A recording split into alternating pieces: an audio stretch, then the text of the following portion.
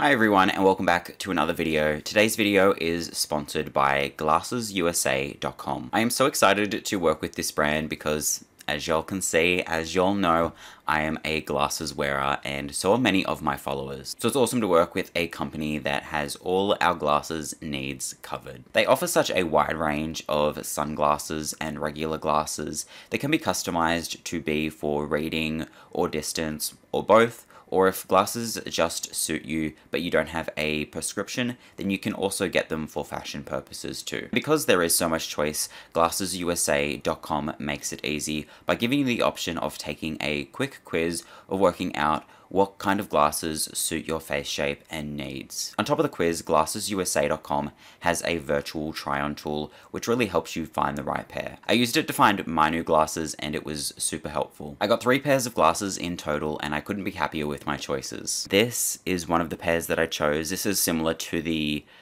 glasses that I usually wear, and I liked these ones because they have a cool color to them. There's like a purple tinge to the frames, which I liked. This pair was kind of giving me old school Sid vibes. I feel like I was wearing a pair of glasses like this when I first started making YouTube videos. But I think these ones are my favorite. Let me know which ones you'll like the most, but I think I'm leaning more towards these ones at the moment. Oh, and I have to mention this because it is a total game changer. If you're like me and spend a whole ton of time on technology, then you will definitely want to know about the blue light blocking lenses. It helps reduce eye strain, and that's something that everybody who wears glasses should be thinking about because you obviously don't want to make your eyes any more impaired than they already are. Blue light glasses are not only ideal if you're always on your phone or your computer, but they're also great for the outdoors because they include glare prevention and UV block. Also, shopping on GlassesUSA.com is a risk-free experience. You get free shipping and returns and 100% money back. So by cutting out the middleman, GlassesUSA.com offers over 10,000 prescription glasses and sunglasses, including in-house brands and designer brands, at up to 70% off retail prices. To get access to all of these great prices and deals, click one of the links at the top of the description box. Okay, so in today's video, I want to talk about the comedian Kathy Griffin. She's had a long and controversial career, so I thought she would be a good person to make a video about. I'm going to go over how she has exposed a number of celebrities in Hollywood through her comedy acts and other things. I'm going to talk about some other interesting points in her career, and I am of course going to go over her drama with Donald Trump. So Kathy was born to John and Maggie Griffin in Oak Park, Illinois. She had 3 brothers and 1 sister. She first realized that she had a knack for comedy when she would go over to her neighbor's house and tell them stories about her family. In her book, she says that that is when she realized the power of juicy material. But one story that she did not tell her neighbors was that she was having issues with her brother Kenny at home. She got along with her sister and her other 2 brothers perfectly fine. And as she grew older, she did appreciate that Kenny was her only sibling that was kind of encouraging of her dreams of going to LA to pursue comedy and acting. But when she was as young as 7 years old, Kenny, who was 30 at the time, would crawl into her bed and whisper things into her ear. He never did anything inappropriate to her while he was in her bed, but it was still a very uncomfortable and inappropriate thing in general for him to do. He eventually stopped doing that, but his behavior towards other people got worse as they got older. Or at least Kathy became more aware of how he treated other people as she got older. She witnessed him physically assault his girlfriend at the time. He started doing drugs, and she discovered that he was a P-word and tried to get him arrested for it. In any case, I had the apartment numbers of the alleged victims, and I actually tried to get my own brother arrested. I know that sounds... I don't care how it sounds. I called the LAPD, and I told them that my brother was molesting kids to the best of my knowledge, and I actually provided them with the addresses. They told me that unless the children themselves or the parents contacted them, they could not even go investigate. Because of what she went through with her brother, it played a role in her always wanting to expose shitty celebrities in her comedy acts, her TV shows, and in her books. It also plays into the idea of wanting to be sort of a whistleblower in my comedy, you know, and say things that you're sort of, quote, not supposed to say. What she exposes about some celebrities is definitely nothing to the extent of what her brother did, but she's considered ahead of her time. The first thing that I would say aged well was something that she said in a 2013 comedy show. She said that Justin Bieber was acting black. And if there's one thing that I will always be amused by, it is a rich white suburban kid who thinks he's black. It has been brought up on YouTube and TikTok that the era that Kathy is referring to is now being referred to as light skin Bieber. So yeah, she was definitely onto something. And she also called out Jerry Seinfeld. In her book that she published in 2009, she talks about how she wanted Jerry to do something for her, and he just wouldn't do it. You know, and I wanted him to write something like, "Dear Kathy's Golden Globe Party, be rooting for me, love Jerry Seinfeld," or whatever. I didn't even care what he wrote. Well, he wouldn't do it. All day on the set, he was like, "Oh, you're still gonna bug me about writing a stupid note? Why do I have to write a note? I don't want to write a note. I don't even know you." I remember thinking, oh, for Christ's sake, just write the note. And where have we seen something like that happen before? In 2017, he denied Kesha a hug. Can I give you a hug? No, thanks. Please? No, thanks. A little one. Yeah, no, thanks. Of course, it is his prerogative to not want to do things. I just think it's sort of amusing how Kathy warned us that he does that sort of thing in 2009. Another person who she took aim at in her 2009 book was David Letterman. She talks about going on the David Letterman show and how she was informed by a producer not to talk to David during the ad breaks. Okay, so in terms of the actual appearance, there's a lot of rules on the Letterman show. So the segment producers had me kind of whipped into a lather of worry. And they were saying, you know, whatever you do, don't talk to Dave during the commercial break, and don't hug him when you go out there because he's tall and he has a bad back and he might not be able to bend over and hug you. And they said, whatever you do, don't go off the cards. Which is giving major Ellen vibes, right? And then she ended up swearing a couple of times on the show, which David was not a fan of, apparently, so she ended up getting banned from the show. But a month after Kathy published her book, in October 2009, David came under fire. One of his former staff members spoke out against him about how he was creating a hostile work environment.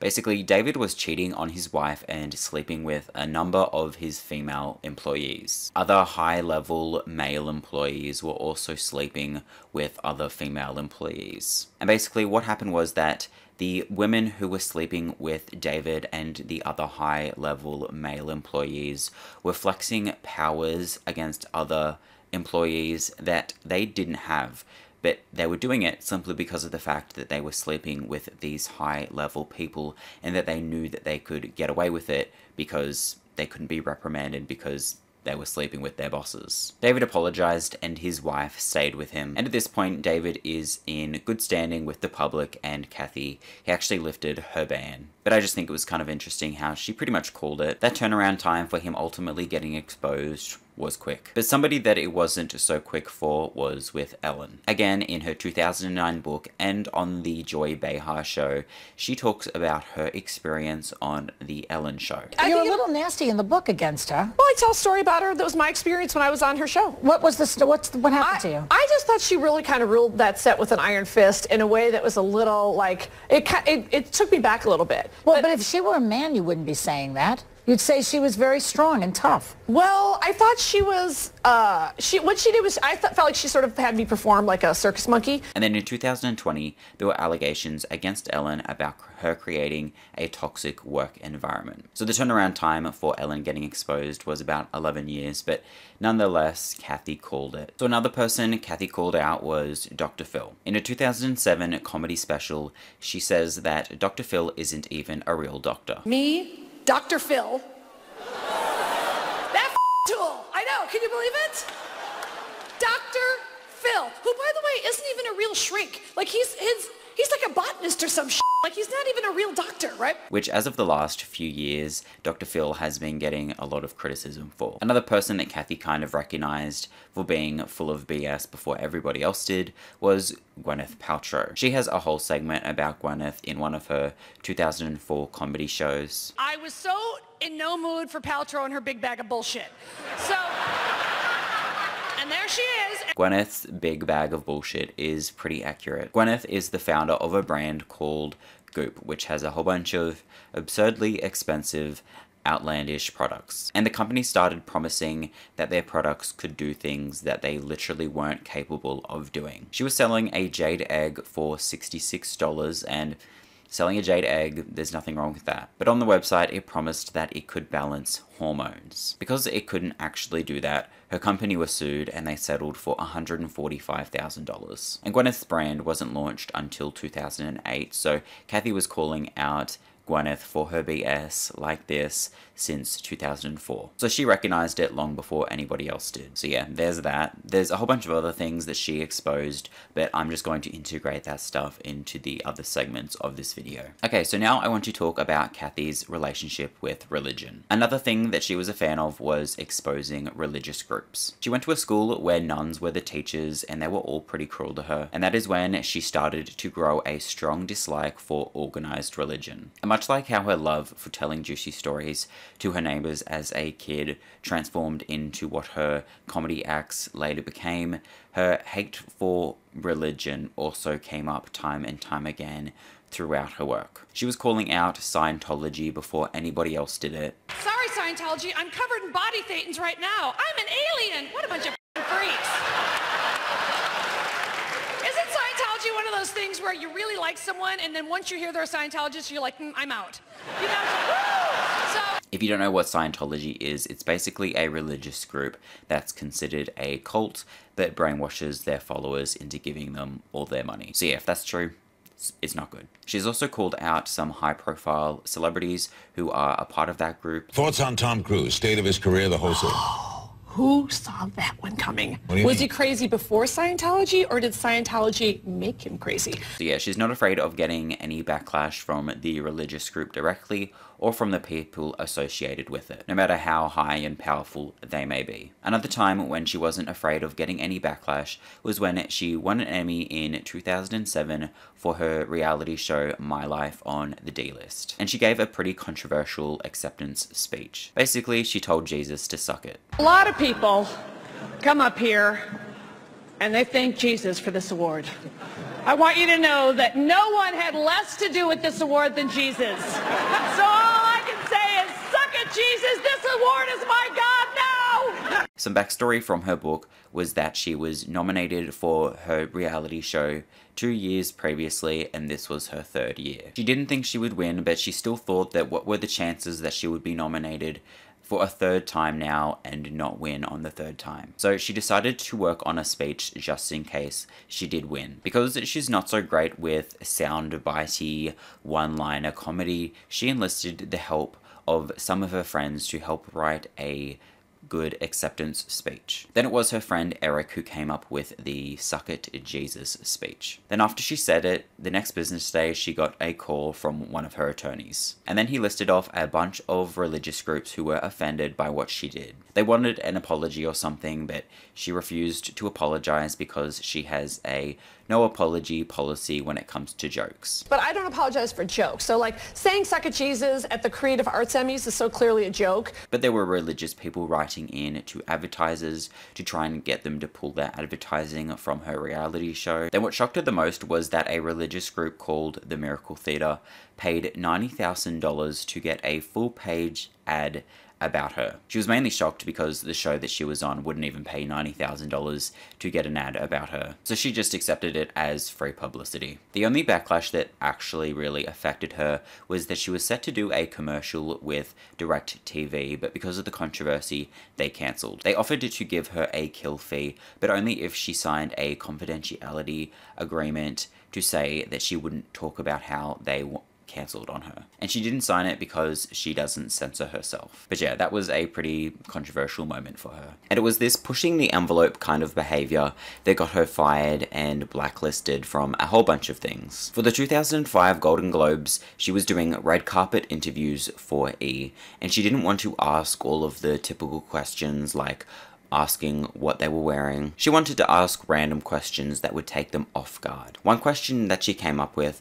was asking what their thoughts were on 10-year-old Dakota Fanning going to rehab. Obviously that didn't happen, she just wanted to ask something with shock value. She just thought of the most least likely person who could be going to rehab, and she came up with Dakota Fanning. Kathy, what are you doing?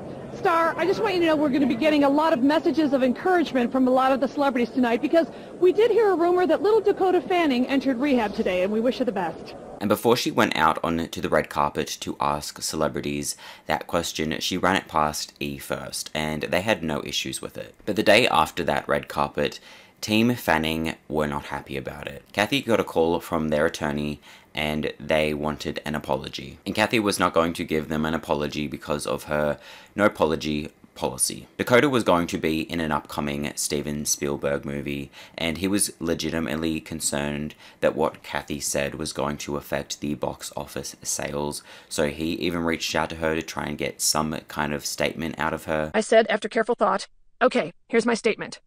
You'd have to be a complete moron to think I was serious. The end. How's that? That's not an apology, he said. Well, it's the best I've got and I'm standing by it.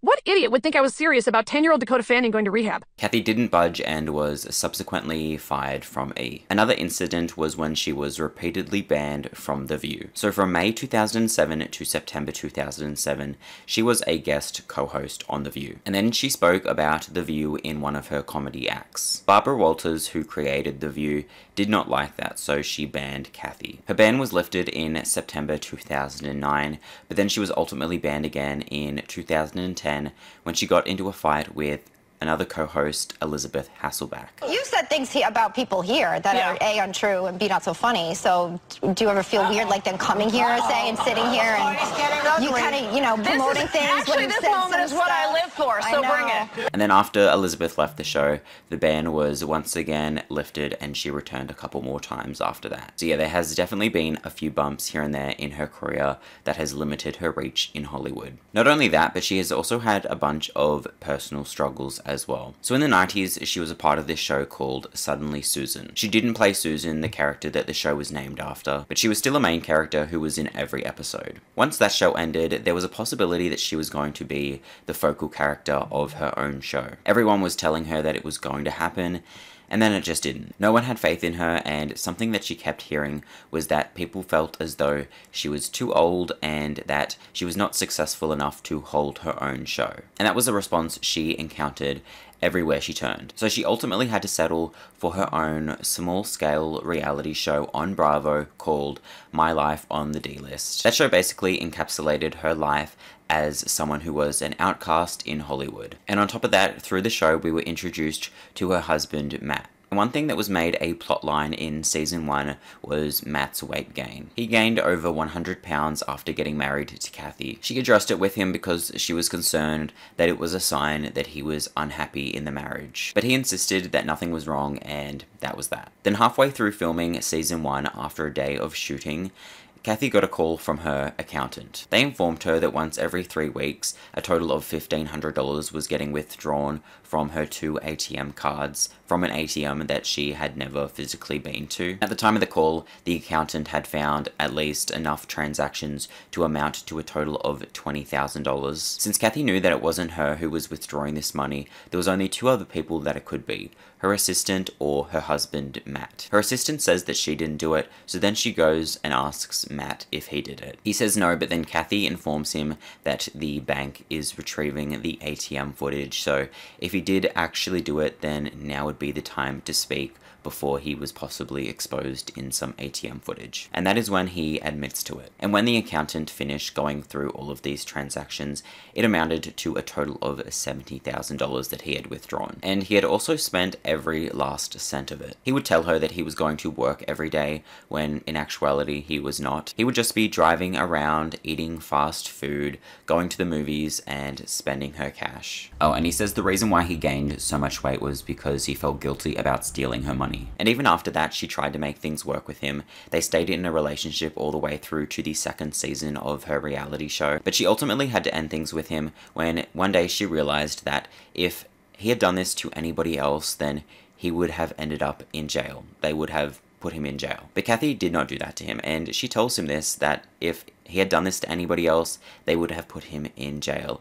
And his response to that was that He thinks that he would do okay in jail and that he could assimilate well in jail. That freaked her out that he seemed not to care if he ended up in jail or not, so she asked him to move out. So while she may not have called the authorities on her husband, she did later need to call the authorities when she got into a feud with Demi Lovato. Basically, on Twitter, she was asked who the douchiest celeb that she had met was. She responded with Demi Lovato. It auto-corrected to Debbie, just so you know. And the reason why she said that was because on a night when they were both on the Tonight Show, Demi had finished performing and then Kathy approached Demi to congratulate her on her new song.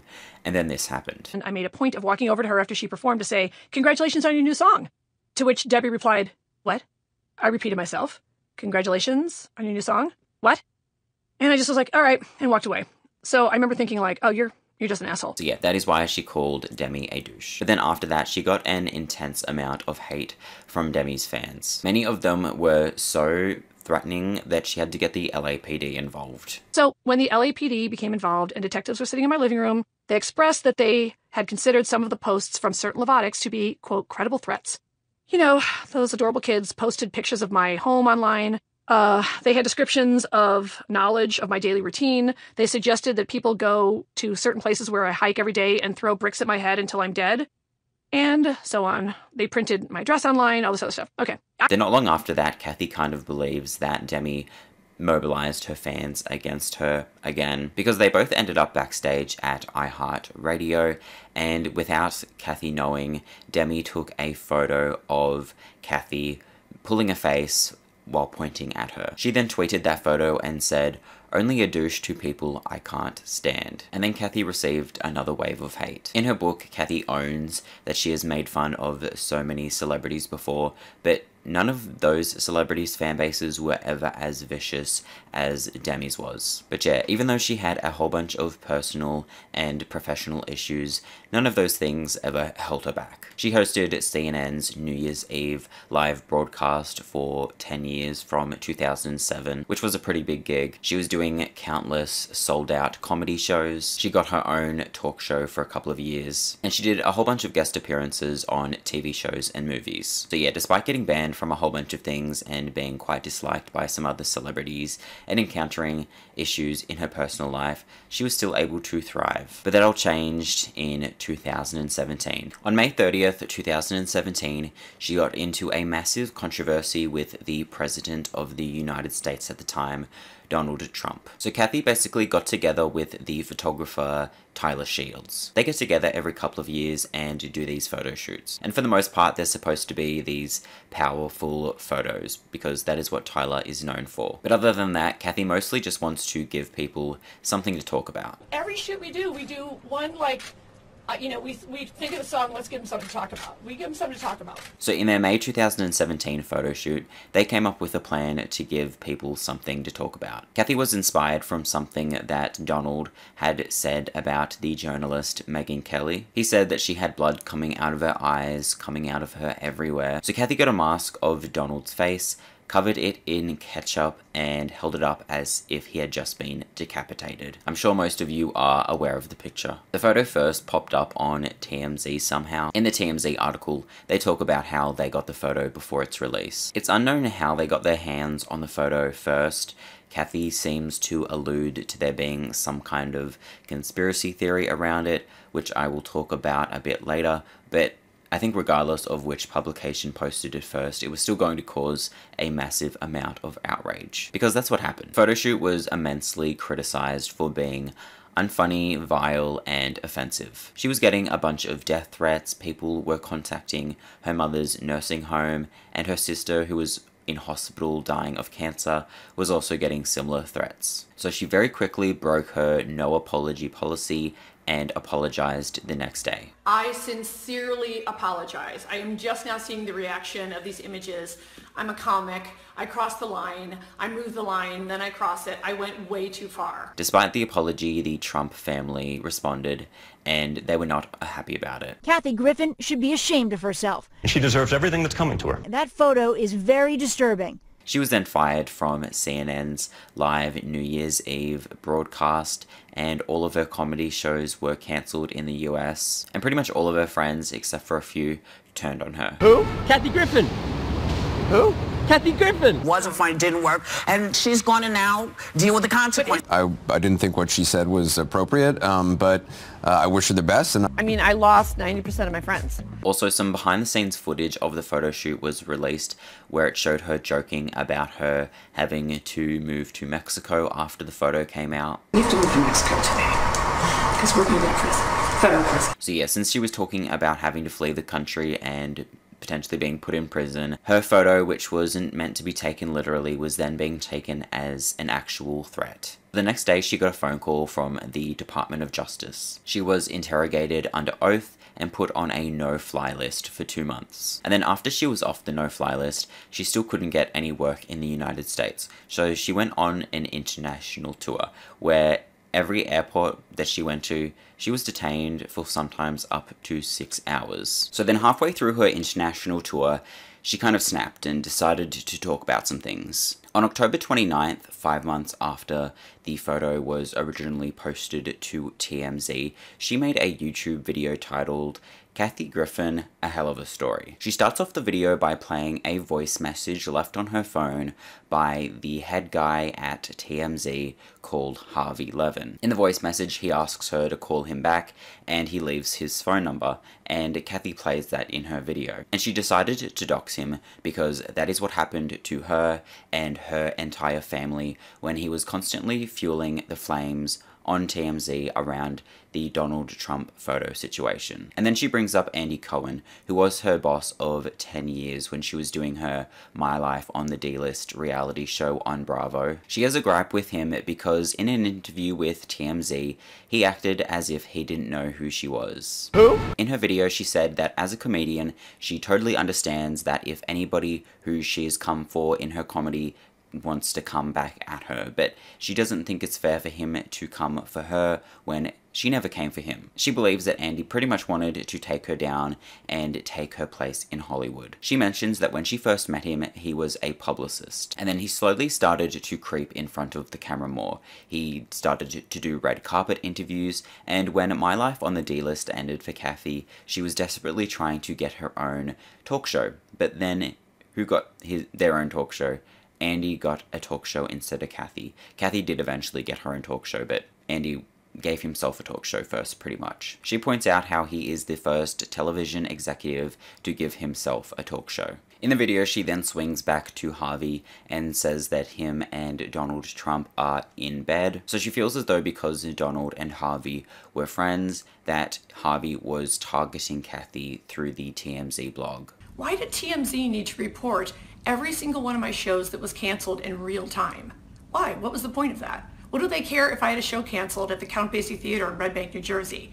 It feels targeted. And when she got the phone call from Harvey, she was like, here we go again. Here Harvey is just trying to get some more content for TMZ to make things worse for her. She also emphasizes that Harvey is misogynistic because whenever there is an article on TMZ that features a woman, it's always in some sort of unflattering way. And she also says that Andy Cohen is just as misogynistic as well because of the way that they present women on the housewife shows and like how they show them always fighting and throwing drinks at each other. She basically says that the attack on her also stemmed from misogyny. She goes on to call out a whole bunch of her previous agents and a whole bunch of people who she's previously worked for simply because of the fact that they did not have her back when the whole Trump photo situation went down. She also brings up a time when they didn't have her back in the past as well. She basically says that this fell outrage was caused because Trump, Andy Cohen, and TMZ saw her as an easy target to make an example of since they knew that nobody had her back. And then that was kind of it for a while. One thing that she later said on The View was that she takes back her apology that she did. She also said that if she had known at the time that there was an apparatus already set up to take down women like her, then she wouldn't have apologized. I believe the apparatus that she's referring to is the one that involves TMZ pushing out Trump's agenda. Allegedly. And then when I found out that I was really just kind of part of the Trump wood chipper, which Michelle Wolf is in now, and, you know, I didn't know they had this apparatus already set up before my silly picture. She also got lung cancer in 2021 and says that the Trump situation was a lot scarier than getting cancer. That incident actually was much more frightening than cancer to me, honestly, because I will say, like, this is, I don't know, to feel like The whole world hates you. And yeah, that is pretty much it. Once again, I want to thank GlassesUSA.com for sponsoring this video and supporting channels like me. Anyways, thank you so much for watching. Don't forget to drink water, be nice to animals. Let's take a moment of silence for everyone who has to deal with Karens. And I will see you in my next video.